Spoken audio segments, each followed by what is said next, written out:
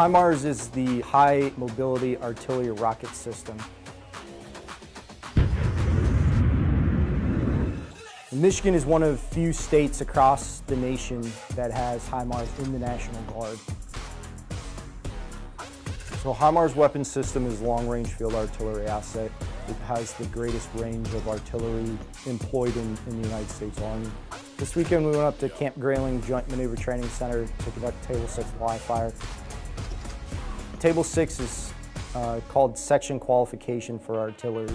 It is the most basic level of collective training in an artillery organization, and it basically just proves that the organization at the lowest level is capable of employing the weapons system.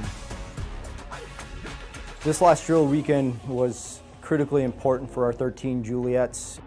13 Juliets are responsible for the fire direction center portion of employing field artillery.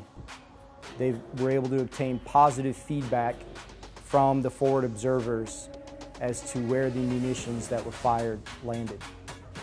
What makes our system unique is most of the munitions we employ are GPS guided, so that makes it extremely accurate. Fire, fire, fire!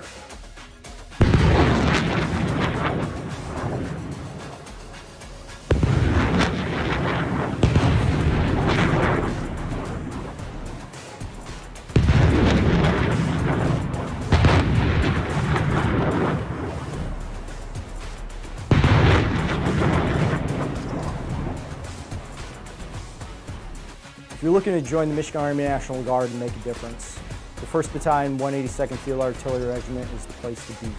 We have a lot of capabilities and options in our toolkit. HIMARS makes a pretty large, significant impact on the battlefield.